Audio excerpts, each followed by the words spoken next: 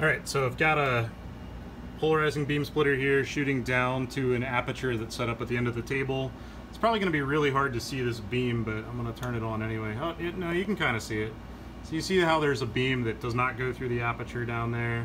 So all I'm going to do is basically, manipulate the pointers on my polarizing beam splitter until, everything goes through that aperture. So let me just do that right now. Where did my laser beam go?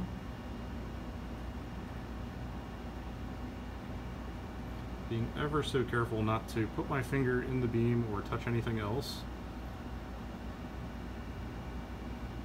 Alright, perfect. So my laser beam is going through that aperture and hitting the backstop back there. This beam's set up to be at 5 inches, so you can kind of make out the 5-inch horizontal there.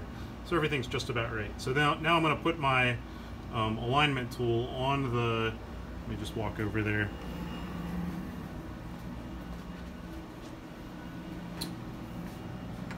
So I've got this handy dandy alignment tool from Canoptics, which basically is just a hole in a tube.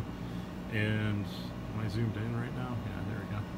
So what I'll do is I'll just put that in the path of the beam, and then basically I'm just going to move, the 2 screws that are on the bottom side of this thing until the electro-optic modulator is both lifted and sort of tilted in the right direction.